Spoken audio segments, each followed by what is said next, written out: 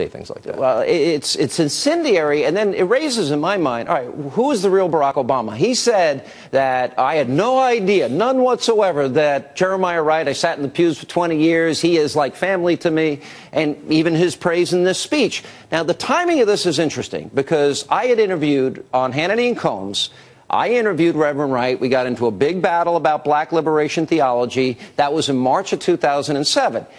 Wright had been disinvited to give the invocation at his announcement he's running for president just a couple of months earlier. Right.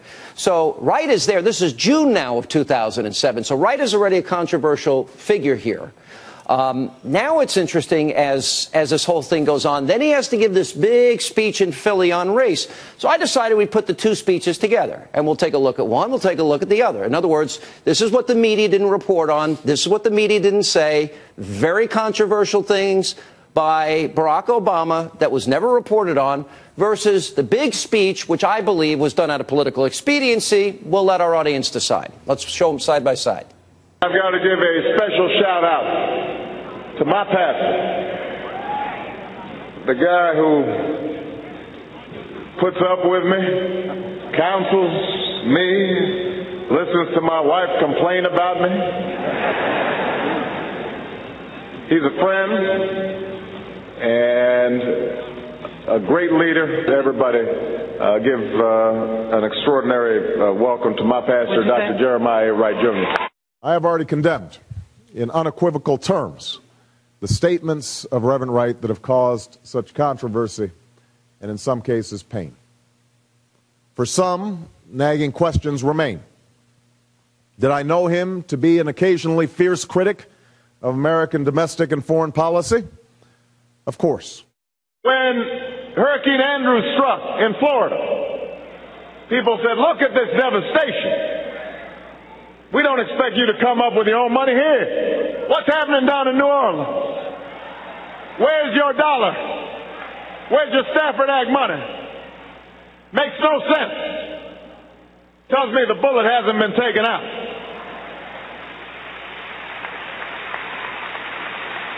Tells me that somehow the people down in New Orleans, they don't care about as much. Reverend Wright's comments were not only wrong, but divisive. Divisive at a time when we need unity, racially charged at a time when we need to come together to solve a set of monumental problems, problems that are neither black or white or Latino or Asian, but rather problems that confront us all. Who's the real Barack Obama, Tucker? Two very different people. They're speaking different language, different cadences, different accents, different gestures. I mean, the falseness here is overwhelming. And I would say that whether he was putting on a Southern accent or an Asian accent, it doesn't matter. He is playing a role in one of these cases. It's not clear which one. I assume in the Hampton speech he's putting on a persona he doesn't normally occupy to pander to the crowd, but who knows? Either way, you are seeing a remarkable exhibit of falseness on display. There's no other explanation for this. And by the way, I would say this about any politician.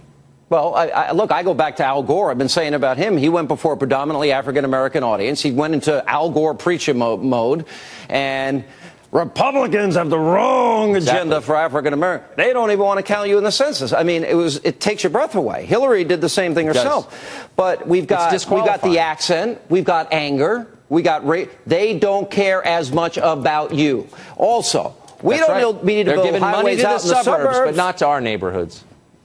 So, what do you conclude?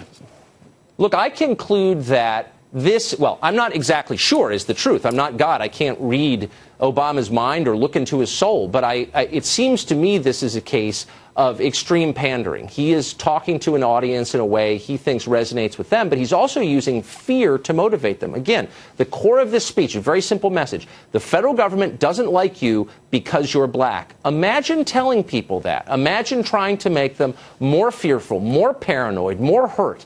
That's a truly divisive and sick thing to do, and it's on display in this video. This is not one right-winger's opinion. We're posting the entire video on the Daily Caller, and you can watch it. Is this the whole 40-minute video? You're posting the whole 40 minutes? Every second. Of course, because we will be relentlessly attacked on two grounds. One, people say, this has already been reported. Well, actually, it hasn't been reported. and I know because I reported on it the first time. And second, we will be accused of clipping this to our ends. And so we're just going to put the whole thing out there and people can judge. But the first thing that will jump off the screen at you is this is not the Barack Obama you've watched for the past 8 years if you've been paying attention. And this guy is whipping up race hatred and fear, period. How would you classify the comments? Racial? Is that best way? Is it? Of course I would. Racial? Of course I absolutely would. If a white politician got up in front of a white audience and said, here's what you should know about black people, they don't like you. They're in charge and they're shafting you and they're profiting from your suffering. What would you say that is? That is racial rhetoric designed to make people fearful. Yeah. All right. Let's go to what he says about black churches in this speech. And again, the whole video is up on the Daily Caller if you want to take a look at the 40-minute speech. Remember, the media only at the time put up, what, 9 or 10 minutes that they reported on? It was a little less than 10. Little less than 10 minutes. All right. Here's more of that speech that was never seen before. And when it comes to faith, we've been told that all that matters is what divides us. Evangelicals, don't be talking to mainland Protestants.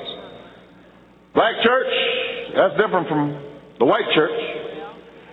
Had stories about Trinity United Church of Christ because we talked about black people in church. Oh, that might be a separatist church. Catholics can't be getting together with Protestants or Muslims or Jews. Now, let me play that through this prism. And that's when I interviewed. And remember, Reverend Wright, he was in the audience. This is June. He was disinvited from the invocation when Obama announced he's running for president. Came on my show 2 months later. This was the last interview that Reverend Wright did. Hear what he said about black liberation theology and, you know, what he goes on to say in that particular clip there, because we talk about black people in church. Here was my exchange with Reverend Wright. This is on the website today. Well, let me just inform our audience, and I want you to respond if you can. It says commitment to God. By the way, I'm with you, and I hope you'll pray for me, Reverend. Commitment to the black community. Commitment to the black family. Adherence to the black work ethic. Now, Reverend, if every time we said black, if it was a church, and those words were white, wouldn't we call that church racist? No, we would call it Christianity. We've been saying that since there was a white Christianity. We've been saying that ever since white Christians took part in the slave trade. We've been saying that ever since they had churches in slave castles. We don't have to say the word white. We just have to live in white America, United States of white America. I'm going to ask you this question. How many books of Dwight Hopkins have you read? You're very angry and defensive. I'm just trying to ask a question here. Barack Obama goes to Obama goes to your church. You haven't answered my question. And it seems to be when you say the black community, black family, black work ethic, black community. It seems to an arrogant, ignorant person. I'm asking you. Have you answered me? How many books of Dwight Hopkins have you read? I'm going to say this, whether you like it or not, I'm going to get my words in. And I'm going to tell you right now, I'm going to tell you, I think as a Christian, sir, I think as a Christian, you should not separate by race in this day and age. And that's why a lot of people are going to look at that and say, we're all supposed to be united under Christ, aren't we? Now, it goes into black liberation theology, which we examine. And there might have been one other interview that he did after that, but I don't remember which one. But black liberation theology, you know, the black community, the black this, the black that. And I'm asking him about, and then he's praising him here, but then he gives this other speech. Did he just say those words in Philadelphia to make the controversy go away? What does he believe? Well, let me just say, I believe that Jeremiah Wright married Michelle and Barack Obama 20 years ago tomorrow. I believe that was their anniversaries tomorrow. Amazing. Look, my personal feeling is that he speaks to each audience what he thinks that audience wants to hear. But let me say how totally disingenuous it is for Obama to claim that Jeremiah Wright was attacked for talking about black people in church. That's utterly false. I reported on this, too, at the time. People had very specific concerns about the nature of black liberation theology. It wasn't talking about black people in church.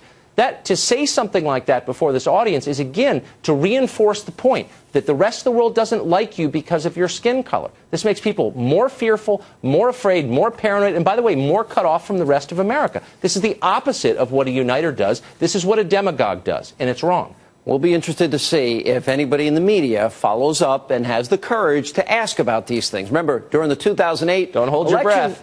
2008 election cycle, he was asked one time, about Bill Ayers.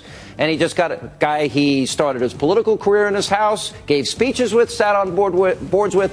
He's just a guy in the neighborhood. Acted like he barely knew him. And he still got away with it. We'll follow up. Tucker, thank you. The full 40 minutes on the Daily Caller. And